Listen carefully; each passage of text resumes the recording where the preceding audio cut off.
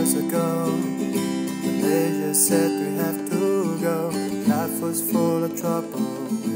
Every day's a struggle.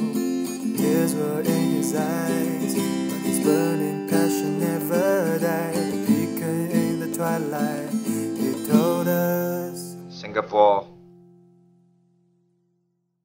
will survive. He led us to a miracle, a place where we go home, where we show the whole world the impossible. And I say without the slightest remorse that we wouldn't be here, we would not have made the economic progress if we had not intervened on very personal matters. Who your neighbor is, how you live, the noise you make, or what language you use.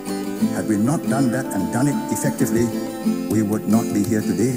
To the world, to the world, to the world and beyond. His fighting spirit will live on and on. To the world. And even from my sick bed, even if you are going to lower me into the grave and I feel that something is going wrong, I'll get up.